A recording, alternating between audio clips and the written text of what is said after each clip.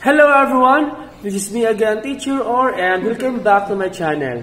For this video, I am going to discuss to you another lesson in statistics, which is all about finding the sample mean, sample variance, and sample standard deviation.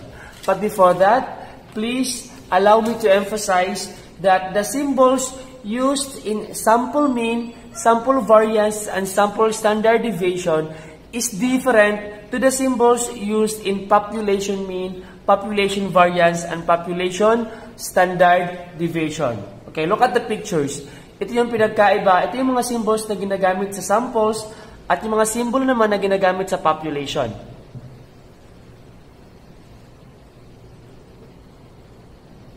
Okay, so first, let us solve finding the sample mean. Okay, in sample mean, ang symbol na ginagamit dito sa sample mean ay x bar. Ito yung sample mean natin. Okay, kung sa population ay mu, dito naman sa sample mean ay x bar. So that is the sample mean. It signifies sample mean. Okay, the formula in getting the sample mean is just the summation of x over the number of data. Kung ilan lahat ang data. Okay, i-add lang natin lahat ng data dito at bibilangin natin kung ilan sila, yun yung magiging n natin. Okay, let's start solving the sample mean. Okay, let's add first the data. 4 plus 12 plus 14 plus 15 plus 16 plus 17 plus 18 plus 19 plus 20, and plus 25. You can use your calculator to make your calculation easier. So the result is 160. 160 over, ano yung n natin? Our n is 10, since we have 10 data here. 1, 2, 3, 4, 5, 6, 7, 8, 9, 10. So that is our value of n is 10. So our mean is 160 divided by 10. The result is 16. So this is our mean, sample mean. Okay. In getting the sample variance and sample standard deviation, we are going to get first the difference of the data or the x and its mean. Okay. So the second column will be the x minus the mean. Okay? So, let's start. 4. Our mean is 16. So, 4 minus 16. The result is negative 12. 12 minus 16. The result is negative 4. 14 minus 16 is equal to negative 2. 15 minus the mean, which is 16. The result is negative 1. 16 minus 16 is equal to 0. 17 minus 16 is equal to 1. 18 minus 16 is equal to 2. 19 minus 16 is equal to 3. 20 minus 16 is equal to 4. And 25 minus 16 is equal to 9. Okay. So, there is our second column. In the third column naman, we are going to get the square of the result of the difference of x and the mean. So, we are going to square. So, x minus the mean, then square. Square lang natin yung result. So, let's start. Negative 12 square, or negative 12 times negative 12, the result is 144. Negative times negative is equal to positive. Next, negative 4 square, or negative 4 times negative 4, the result is positive 16.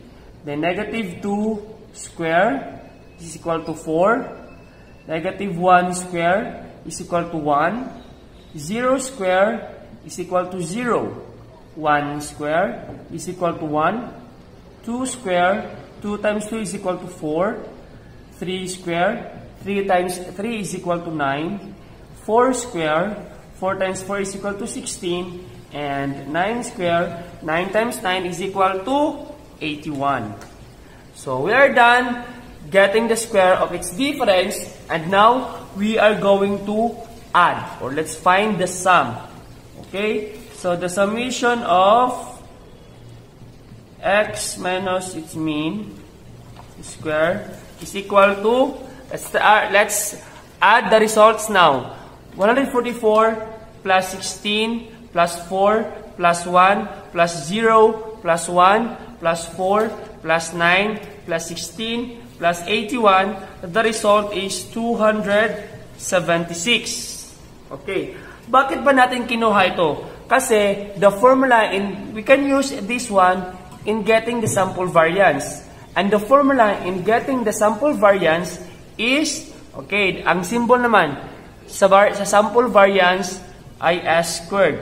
Ito naman ang symbol ito yung symbol na ginagamit natin ni sample variance. So kapag makita ka ng symbolo na to na s squared, it signifies sample variance. Okay? So the formula in getting the sample variance, yun, summation of x minus the mean square divided by n minus 1. So that is the formula in getting the sample variance.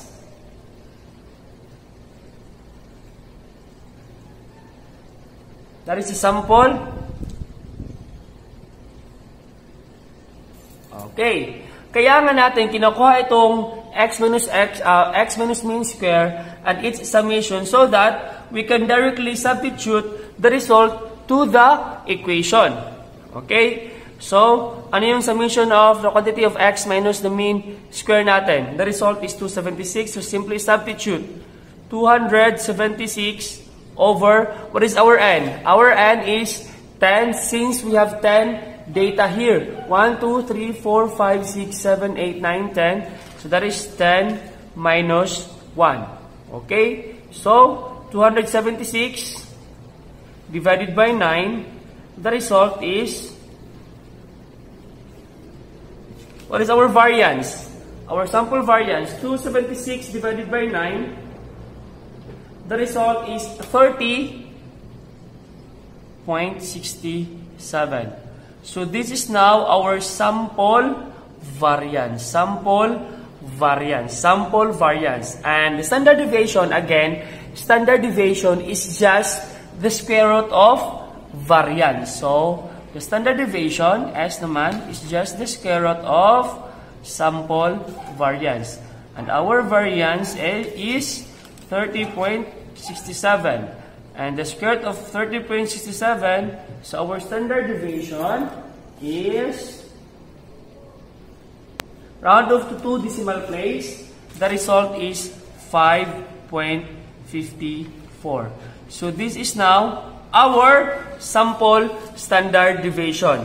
The sample mean, sample variance, and sample standard deviation. In sample variance and in sample standard deviation, mayroon tayong dalawang formula in getting the sample variance. Okay? So this is the first formula. Ito yung first formula natin. And sa next naman, next video, I will discuss solving the sample variance using the second formula.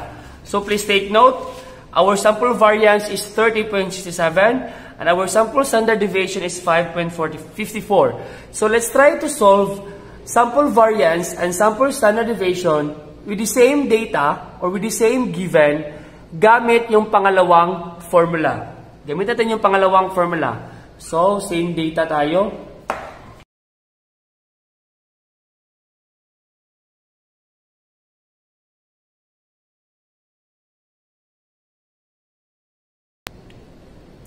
Okay. The second formula in getting the sample variance is s squared is equal to n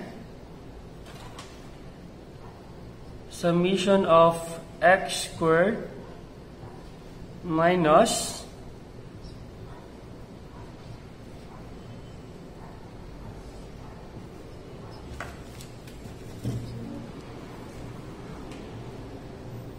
Okay. This is the second formula in getting the sample variance. Okay. Kung napapansin nyo, may dalawang summation of x dito. Summation of x na yung square nasa loob ng parentheses, samantala yung pangalawa naman, summation of x na nasa labas yung parentheses. Okay. So we have here x. These are our x. So yung unang gawin natin, we are going to find the square. Okay. So we are going to find the square of this data. Okay. 4 square. 4 times 4 is 16. 12 square. 12 square is 144. 14 square is 196. 15 square, or 15 times 15, 225. 16 square, 16 times 16 is 256. 17 square, 17 square is 289. 18 square is 324. And 19 square is 361. And 20 square is 400. And lastly, 25 square is 625. Okay, ano yung ginawa natin dito? We just simply square the data. Okay, the next thing that we need to do is we are going to find their sum. Okay, so the sum, the summation of x is equal to, let's add, 4 plus 12, 4 plus 12 plus 14, plus 15, plus 16, plus 17, plus 18, plus 19, plus 20, and plus 25. The result is 160. This is our summation of x because we are only adding the values of x. So summation of x is 160.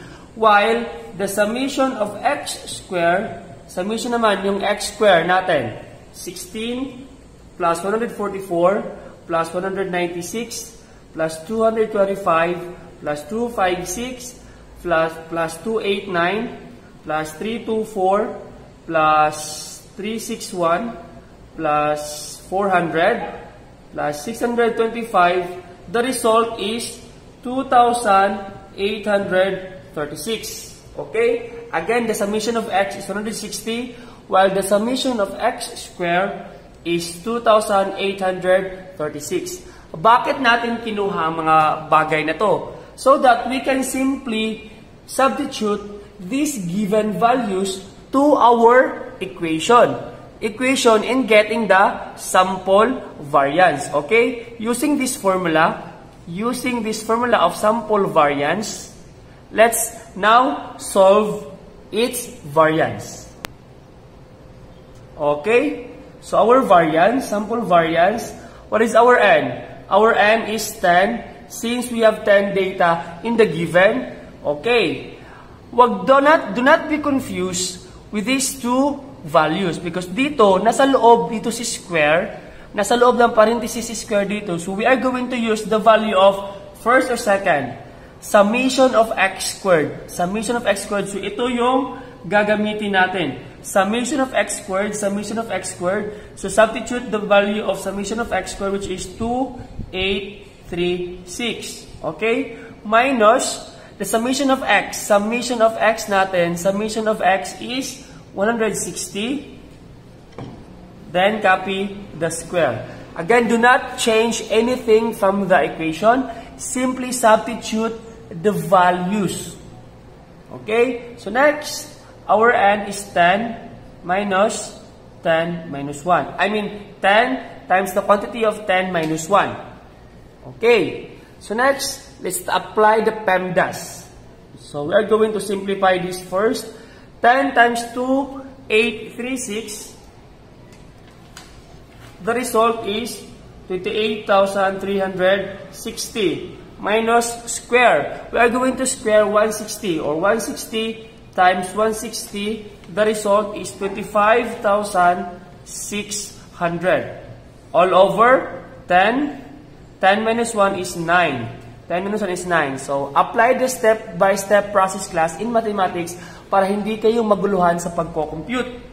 So, next, subtract. Let's subtract. 28360 minus 25600. The result is 2760 over 90. So, let's now divide. Therefore, our variance is 2760 divided by 9. So, our variance is, divided by 90. Again, so our variance, 2760 divided by 90. So, our sample variance is 30.67. So, this is now our sample variance. Okay, next. Okay, let's get the standard deviation. So, the formula in getting the standard deviation again is just the square root of variance. Okay? So, our variance is 30.67. Square root of 30.67. Therefore, our sample standard deviation is 5.54. O, diba? Kung napapansin nyo, the results are just the same. So, depending on the formula that you are using. We have the first formula in getting the sample variance, and this is the formula in getting the second. This is the second formula in getting the sample variance. And that's all for this video class. I hope you learned something, another lesson in statistics or in mathematics. And if you do, please do not forget to subscribe to my YouTube channel and hit the notification bell for you to be notified for more and more videos to come. Thank you for watching.